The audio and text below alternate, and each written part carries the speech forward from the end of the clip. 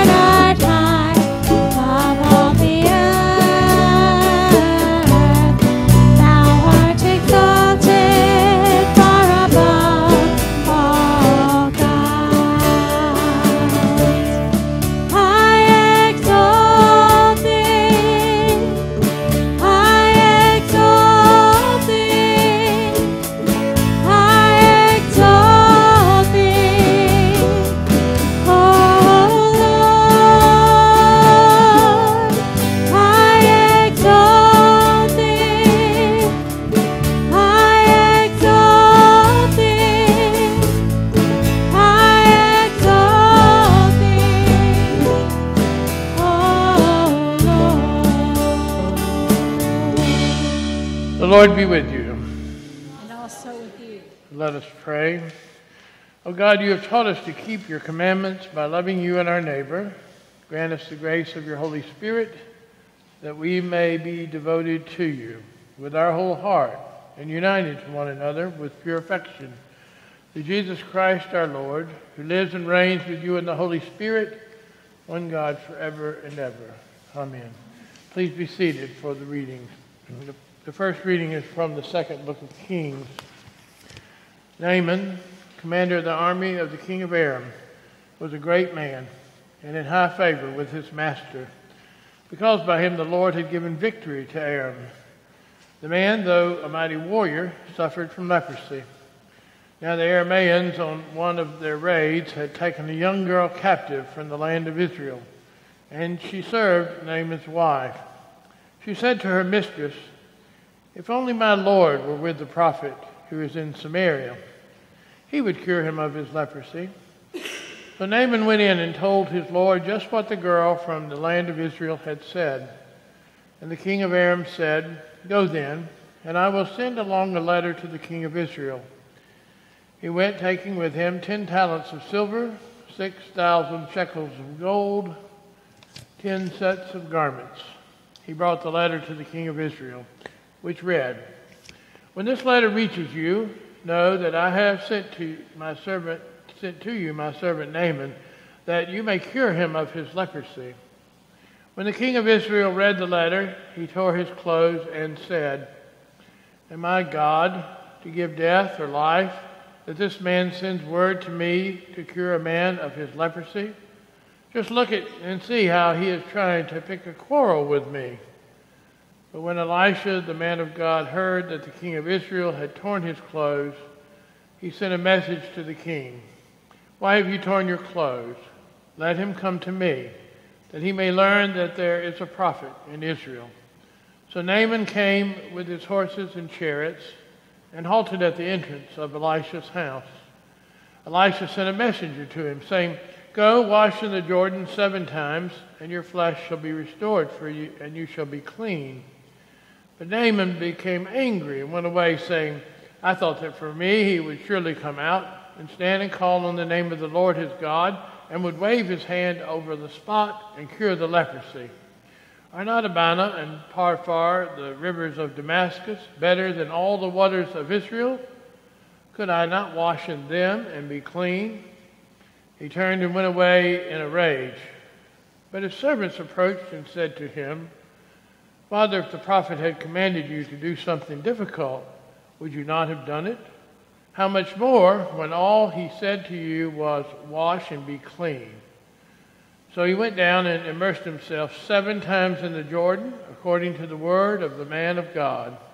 His flesh was restored like the flesh of a young boy, and he was clean. The word of the Lord. The psalm is Psalm 30. We'll read responsively by half verses. "I will exalt you, O Lord, because you have lifted me up.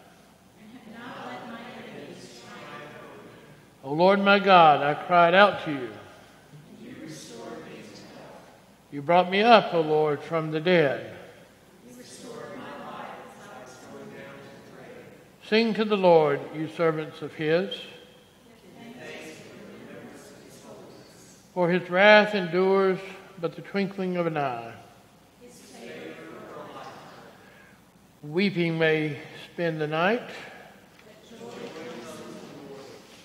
While I felt secure, I said, I shall never be disturbed.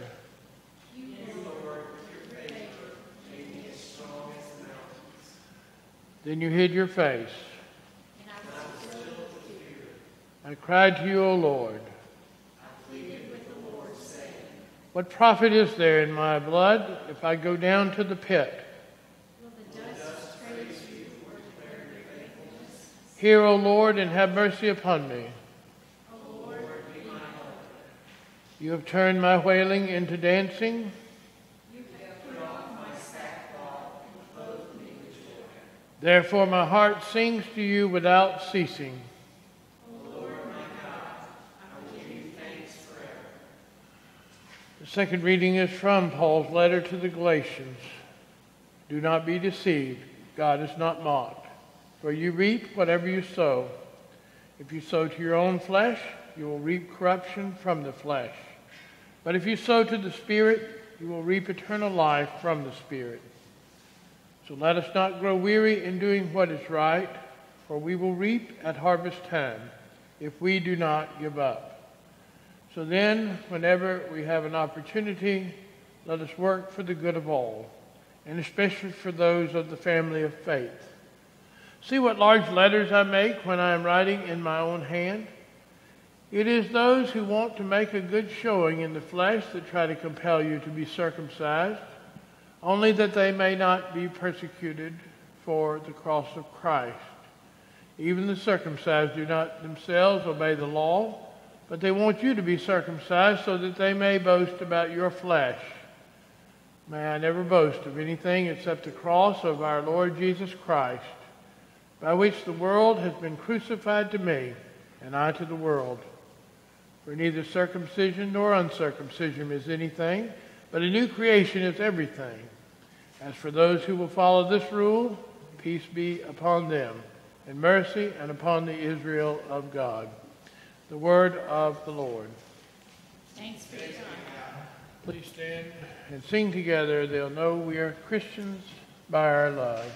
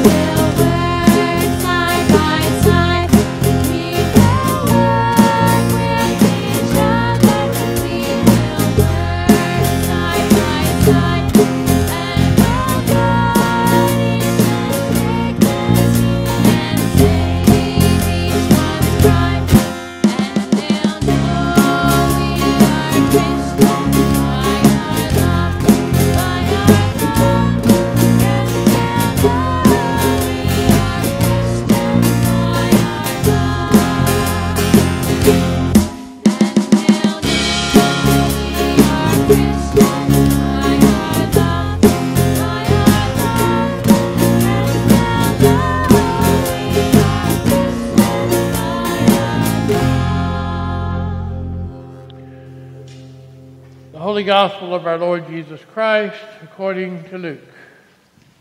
Glory to you. After this, the Lord appointed 70 others and sent them on ahead of him in pairs to every town and place where he himself intended to go. He said to them, "The harvest is plentiful, but the laborers are few. Therefore ask the Lord of the harvest to send out laborers into his harvest. Go on your way. See, I'm sending you out like lambs into the midst of wolves. Carry no purse, no bag, no sandals, and greet no one on the road.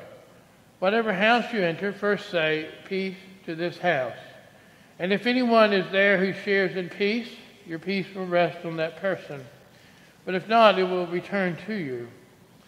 Remain in the same house, eating and drinking whatever they provide, for the labor deserves to be paid. Do not move about from house to house. Whenever you enter a town and its people welcome you, eat what is set before you. Cure the sick who are there, and say to them, the kingdom of God has come near to you. But whenever you enter a house and they do not welcome you, go out into the streets and say, even the dust of your town that clings to our feet, we wipe off in protest against you. Yet know this, the kingdom of God has come near. Whoever listens to you listens to me, and whoever rejects you rejects me. And whoever rejects me rejects the one who sent me. The 70 returned with joy, saying, Lord, in your name even the demons submit to us. He said to them, I watched Satan fall from heaven like a flash of lightning. See, I've given you authority to tread on snakes and scorpions and over all the power of the enemy, and nothing will hurt you. Nevertheless, do not rejoice at this, that the spirits submit to you, but rejoice that your names are written in heaven. The gospel of the Lord. Praise to you, Lord Christ. Please be seated. While the band is sitting down, aloha. That's what we say in Hawaii. And aloha could mean God, if you really think about it. And God is always the reason we're gathered together. Aloha. And I also want to say mahalo, which is thank you in Hawaiian. Mahalo. And that's for being here tonight and for being here the many Sundays I was away. And doing the work that God sent you out to do. And that's what the story tonight is about. It's about God sending people out. And in the case of the gospel reading, Jesus sends 70 out. Now, I want you to think about the idea that Jesus had a whole lot of people around him. And he says, okay, I'm going to send some of you out. A bunch of you. Whoever wants to go, raise your hand. And someone will ask the question, well, what are we going to be doing, Lord? And he said, you're just going to be going out. You're going to be talking to people. Meeting with them. Maybe helping them. There are going to be some ways in which God is going to present things for you to do. But you're not going to get to take anything with you. No sandals, no shirt, all these things that you think are necessary, you can't take with you. And you can see a lot of them are fidgeting right now. If you picture it, they're fidgeting. They go, oh, well, call me next week, Lord. Or maybe the next mission. Surely there's one that's more suited for me. Yet 70 said yes. They went out. And when they went out, extraordinary things happened. Extraordinary things to the point that they were all giddy when they came back. And I want you to know that God has sent me out. That's what the story's about. God sent me out, right? And great things happened while I was out. And great things happened here while I was away. And for that, I give thanks, mahalo. There's another story here in the Old Testament about sending out too, and there's a great king, a great general in the Aram, and he is named Naaman, and he's favored by the king, and he's got leprosy. And they've captured this Israelite woman, and she's a servant, and she says to her mistress, she says, there's a prophet in the land of Israel where I come from, and he can heal your husband. So she's able to whisper to her husband, you need to seek this prophet out in Israel. And he listens. Now, a lot of those people that Jesus spoke to didn't listen, and sometimes preachers think they're having a hard time communicating. There's words being spoken, but does everybody listen, right? And you hopefully the message is you got a speaker and you got some receptors that are hearing the word. Oftentimes these people, Elisha and Jesus, they didn't have loudspeakers. So when they had to get somebody's attention that was sleeping or playing with their telephone or reading a book or whatever while he's talking, they had to talk a lot louder to get their attention. Y'all probably missed that, hadn't you? I heard that Mother Van is real quiet.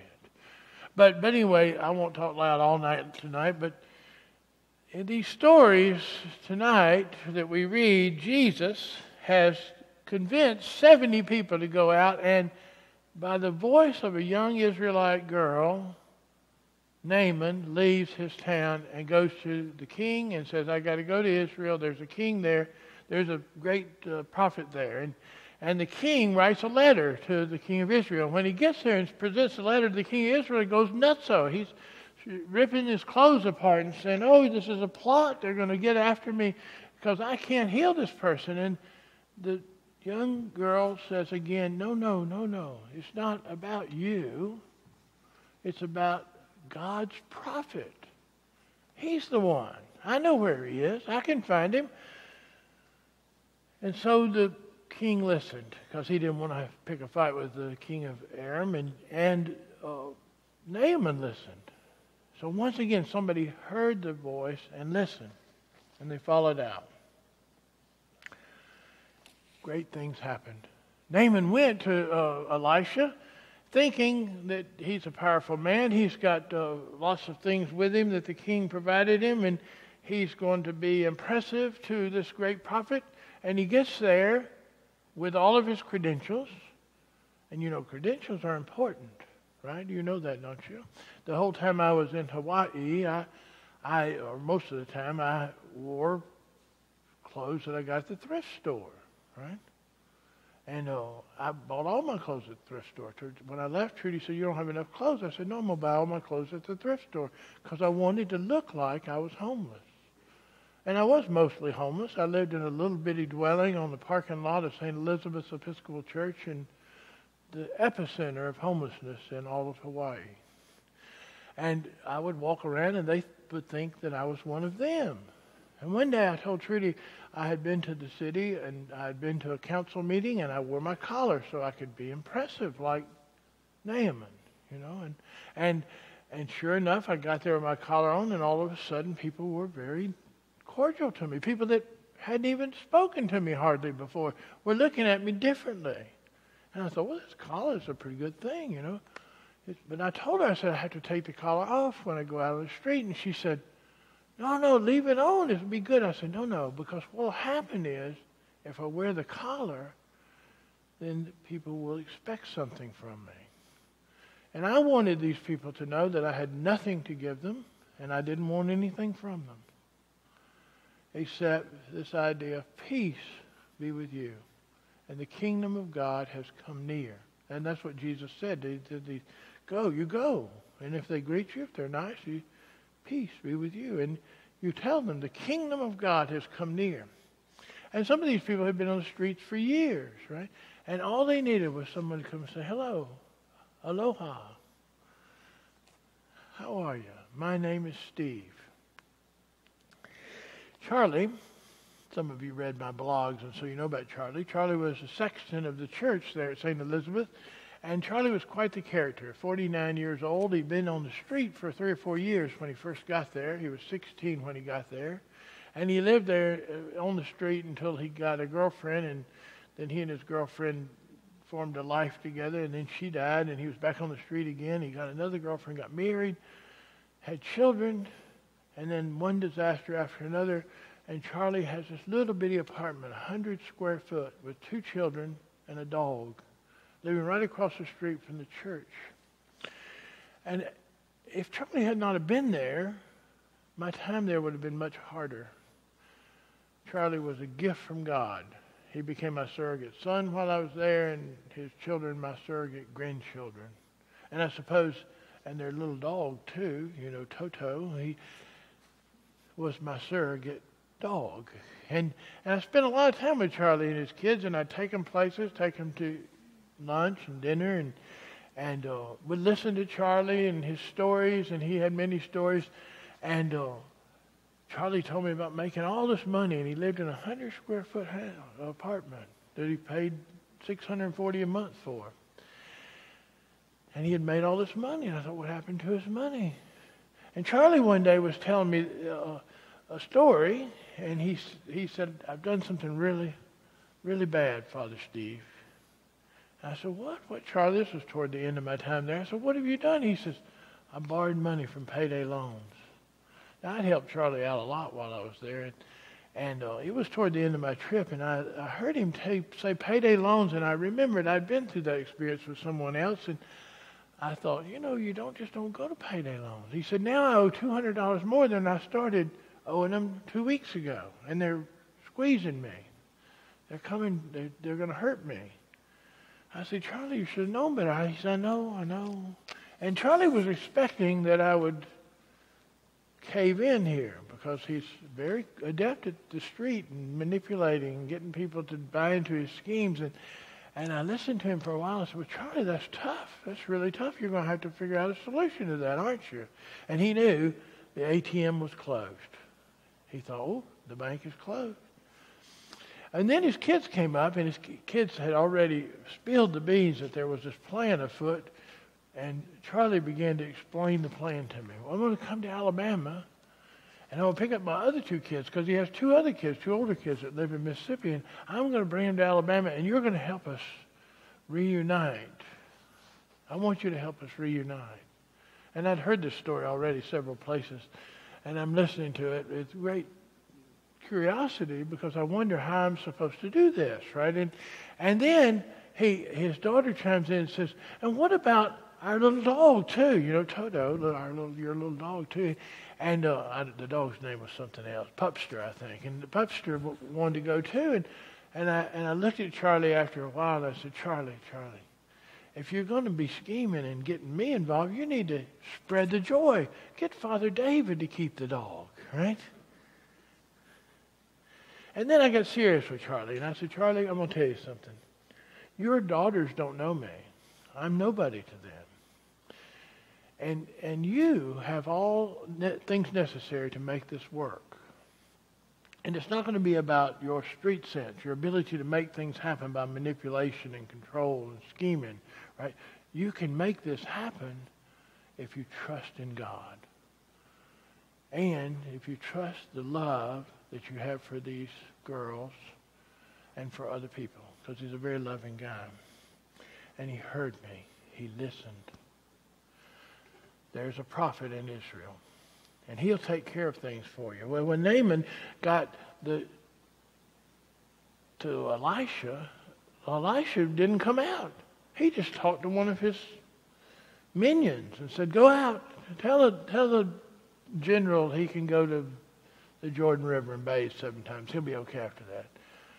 And Naaman was mad. He wanted to leave. He was going to just throw the towel in, because it didn't work the way he wanted it to. And Charlie could have easily done that day. He could have said, well, I wanted you to pay for this. I wanted you to bail me out here, and now you're letting me down. All of our time together, our bonding. But Charlie didn't. He listened. He heard me. He said, I'll figure this out. And you're right about my daughters. And this little voice, this young woman says once again to Naaman, Naaman, wait. Don't you think if he gave you a hard task, you would do it? Why don't you just go try it? Go out there to the Jordan and see what happens. And when he does, he gets healed. Great things happen. All of our scheming is for naught. I was with a group of seminarians, and I was a teacher. They had been all weekend long for the seminary experience, and they're going 4 years, but only on weekends, right? Not every weekend even. I'm thinking, well, they're not getting the same rigorous teaching that I got. I'm going to give them some teaching. So I wrote a paper. Some of you read the paper. I put it in my blog, and it was really good. It was one of the best things I ever did, I must say so myself, and it was very challenging academically, and I was going to give it to them at the end of a little spiel, and because I knew I only had a few minutes. But the 2 presentations before me were so rich about homelessness, which was the topic of the day, and I thought, I don't know anything about homelessness. All I know about is walking around the streets saying, hey, hello, aloha. My name is Steve. What's yours? And I thought, I better get quick here. I better write something. So I was listening, and one of the teachers was a Chinese priest. You met some Chinese priests, I suppose. And the Chinese priest said, real emotionally, he says, the problem with these people is they need to learn to save. We learned to save in China early on. If they just saved, they would have plenty. And they'd be able to afford housing. And he was convinced of his argument, as many people were convinced of all sorts of things about the homeless. And if I knew anything about the homeless, I knew that homelessness has lots of reasons. There's lots of reasons for homelessness. And I listened and I wrote down Chinese savings. And when it got my turn, I only had a few minutes. I said, well, I'm not going to talk to you about the homeless. These people know all about the homeless. I want to tell you about something else. I started talking about something. And I said, let me tell you something. No matter how much you save, it may not be enough. You could get wiped out in a minute, and you would be just in the same boat that they're in. Those people, them, right? And I began to build on that. And then I told this story. I met a woman on the street, and this woman was about 70 years old, and she had a son, and she shared an apartment. And then the son got married, and he left to be with his new bride. And then the woman didn't want to disturb their marriage. They moved to the mainland. She was going to stay in Hawaii and live her life, and she had savings. She could do it. And then one disaster after another, and she was on the street. That's going to happen to you too, by the way. Your son's going to get married. Oh, it's going to happen to y'all. Your son's going to get married, then the disasters happen. You're going to be on the street. But I'll come visit with you. And then June and Aaron will be fine. They'll be living the rich life. God sends us out, and great things happen. As I told Charlie, and I'll tell you tonight, the only thing that we can depend on is Jesus Christ. That's the only thing. That if we put our trust there, great things can happen. Naaman, in order for his healing to begin, had to let go of control. I know we've done some great things since I was gone. I noticed the new building. Have y'all seen it? It's beautiful. It's really gorgeous. Go look at it after the service. You've seen it? Anybody seen it here? No, but you got to go see it. It's wonderful. And we've done that. All of us have done that together. People chipping in, 1 minion after another. One of God's minions had chipped in, and we made this happen. Great things are possible. But in order for them to happen, we have to let go. During the whole process, there was always somebody carping that had a better idea. No, you got to listen to me. Listen to me. No, my idea. Listen to me. I can tell you how to do this. If you want salvation, you got to let go of all that. And that's one of the features of homelessness. It's difficult to let go. I saw lots of people with lots of stuff piled to the top of their grocery carts. What would happen if you said, I need a spoon? And they said, oh, I've got one down here. They had to take everything off to get you the spoon to put everything back in again. But they can't let go of any of it. You wouldn't get the spoon because it's too valuable. We've got to let go. One day Charlie took me on a trip, and he had some time and I had some time, and I said, come on, Charlie, let's walk. And we walked the streets, and here's a guy that had been on the streets for 3 or 4 years. He knew the streets. He worked the streets even after he got off the streets. And we walked all the way to Waikiki, an hour-and-a-half walk. And throughout that time, he showed me every illegal operation throughout. He said, now there's a gambling casino over there. There's a prostitution ring over there. There's drugs over there. All this, all along the way. And then he would point out people. He said, I know that guy there. He's been there for a long time. And when we're coming back, I see this man, and he's sitting on the street. He's sitting in the same place he always is, although they have moved him a little bit. I speak to him every day. Every time I go by him, I say, hello, good morning, aloha, whatever, good evening, good afternoon. And he would look at me and smile. He never would respond. Charlie said, see that man over there? I said, yeah. He said, he's been there for 25 years. He hasn't moved from that place on the sidewalk for 25 years. I said, no, he has. He moves regularly up the street and back down the street. He said, that's only because they're moving him. The police are moving him now. But it's the same place for 25 years. He had nothing, no things. But he couldn't let go of that spot, right?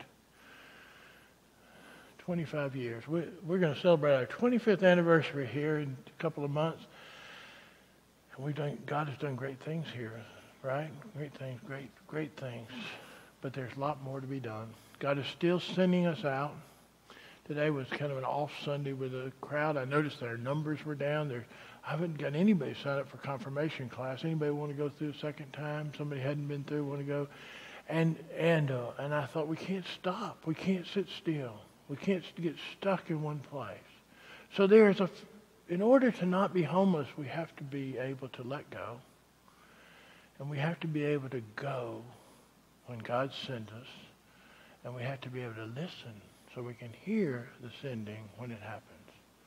And if we do that, great things can happen. And that's good news. Let's stand and let's say the historic creed of the church.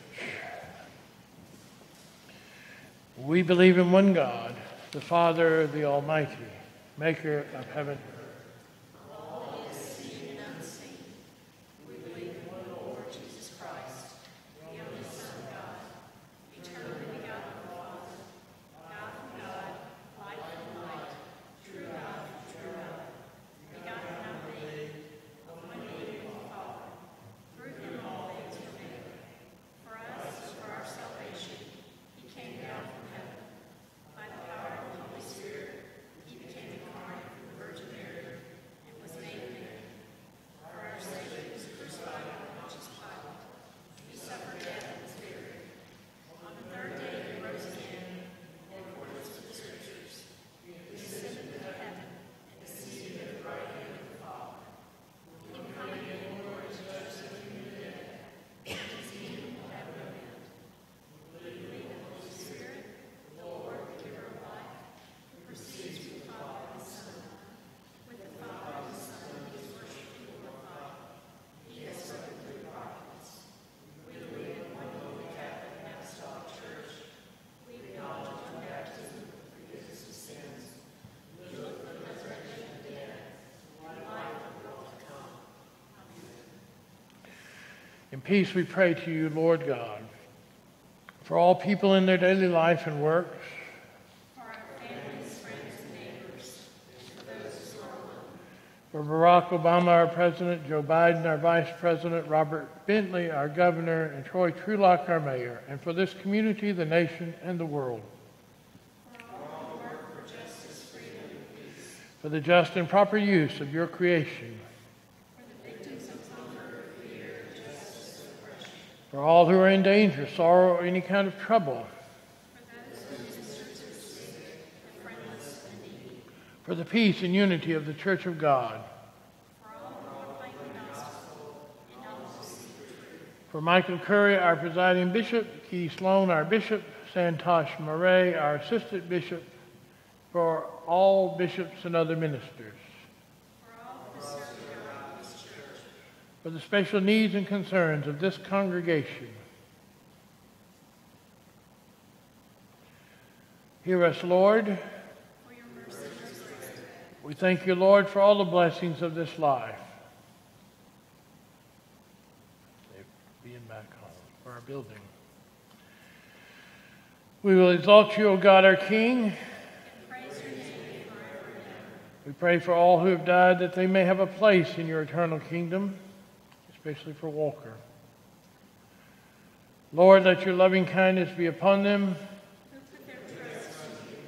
Dear Lord, dear God, thank you for all the blessings of our life, and thank you for the people that you have given us. Help us to honor and grow in your love with them and with all those that come our way. We pray in Jesus' name, amen.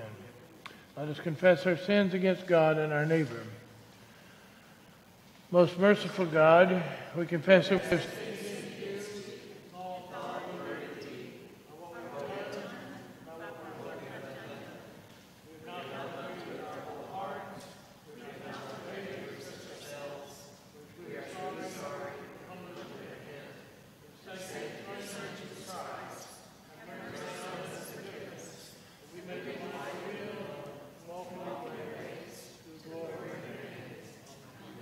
Almighty God, have mercy on you, forgive you all your sins through our Lord Jesus Christ, strengthen you in all goodness, and by the power of the Holy Spirit, keep you in eternal life. Amen.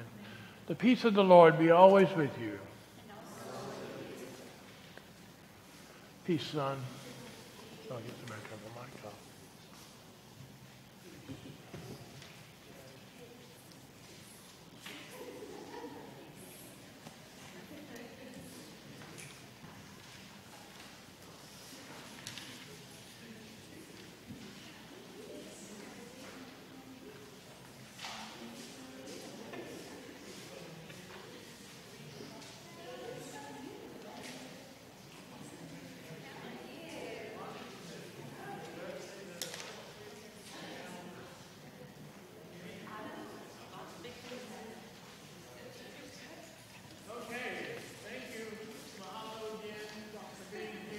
I understand we had huge crowds here every Sunday, and then they hear I'm coming back, and now look what's happened. Catherine, did you tell everybody to stay away?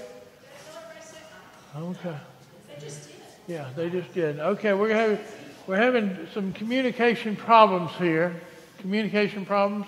I need people to sign up for confirmation.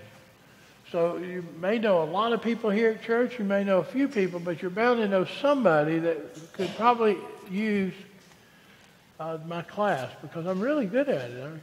It's a good class, and you like it. So come to it. And I think we've got one recruit already, we hope. And for the youth class, we need more, because we're building up for the 25th anniversary when the bishop comes. We want to present him with people for confirmation, baptism, all those good things. So that starts next Sunday. So if you can think of some people before then, I'll try to scare up some people the next week. And then remember the Tylers in your prayers. The Tylers, Wendy Tyler's son Walker died. Remember them. And lots of people have had some difficulty while I was away.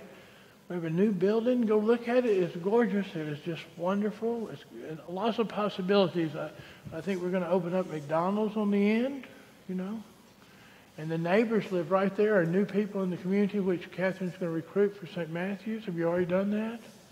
No? Oh, they haven't moved in yet. Okay. All right, and then the last but not least, ascribe to the Lord the honor due his name, bring offerings and come into his courts.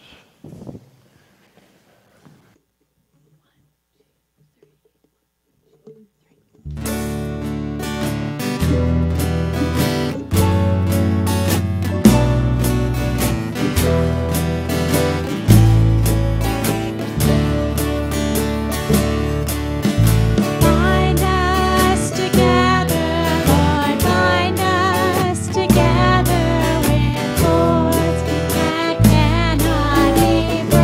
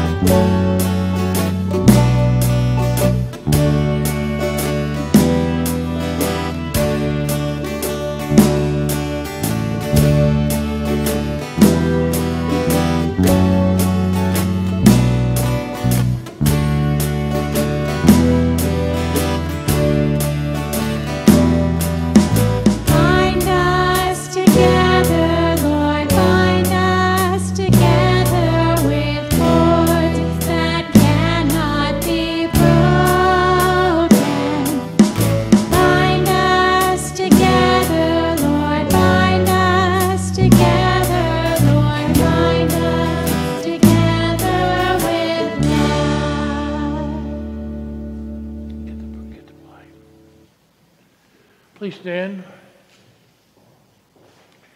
All things come of thee, O Lord. And of thine own we have given thee. The Lord be with you. And also with you. Lift up your hearts. We lift them to the Lord. Let us give thanks to the Lord our God. It is right to give him thanks and praise. It is right and a good and joyful thing always and everywhere to give thanks to you, Father Almighty, Creator of heaven and earth. For you are the source of light and life. You made us with your image and called us to new life in Jesus Christ our Lord. Therefore we praise you, joining our voices with angels and archangels and with all the company of heaven who forever sing this hymn to proclaim the glory of your name.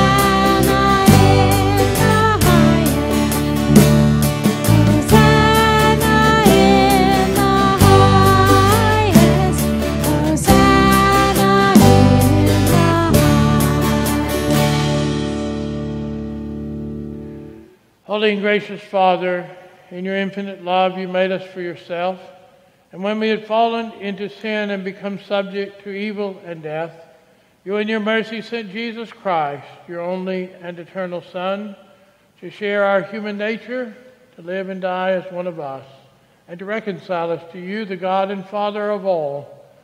He stretched out his arms upon the cross and offered himself in obedience to your will, a perfect sacrifice for the whole world. On the night he was handed over to suffering and death, our Lord Jesus Christ took bread. And when he had given thanks to you, he broke it and gave it to his disciples and said, "Take, eat. This is my body which is given for you. Do this for the remembrance of me." After supper he took the cup of wine, and when he had given thanks, he gave it to them and said, "Drink this, all of you. This is my blood of the new covenant, which is shed for you and for many for the forgiveness of sins. Whenever you drink it, do this for the remembrance of me." Therefore we proclaim the mystery of faith. Christ has died, Christ is risen, Christ will come again. We celebrate the memorial of our redemption, O Father, in this sacrifice of praise and thanksgiving, recalling his death, resurrection, and ascension. We offer you these gifts. Sanctify them by your Holy Spirit to be for your people the body and blood of your Son, the holy food and drink of new and unending life in him. Sanctify us also that we may faithfully receive this holy sacrament and serve you in unity, constancy, and peace, and at the last day bring us with all your saints into the joy of your eternal kingdom. All this we ask through your Son, Jesus Christ, by him and with him and in him, in the unity of the Holy Spirit. All honor and glory is yours, Almighty Father, now and forever. Amen. As our Savior Christ hath taught us, we now pray. Our Father in heaven, hallowed be your name. Your kingdom come, your will be done, on earth as in heaven. Give us today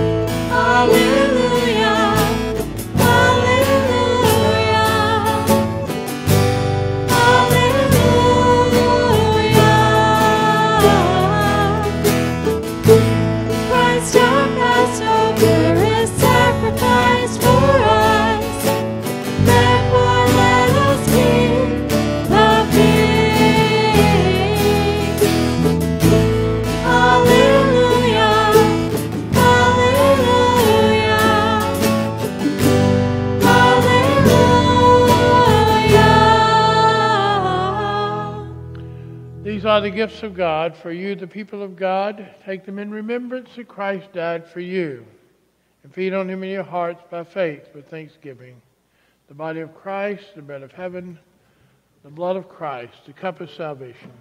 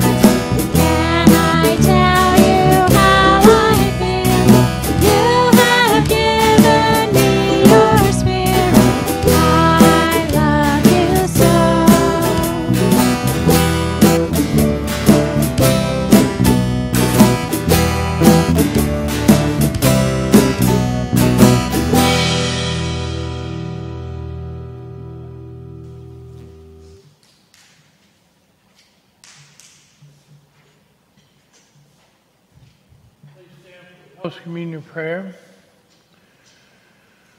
Let us pray.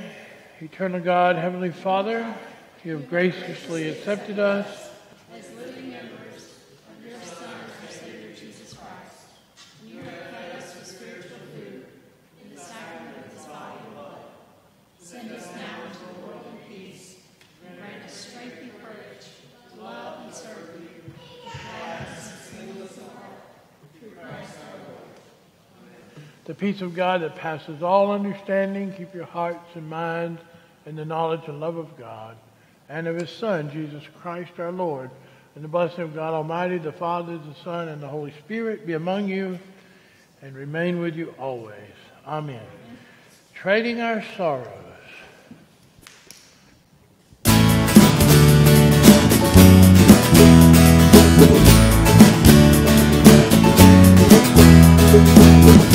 I'm trading my sorrows.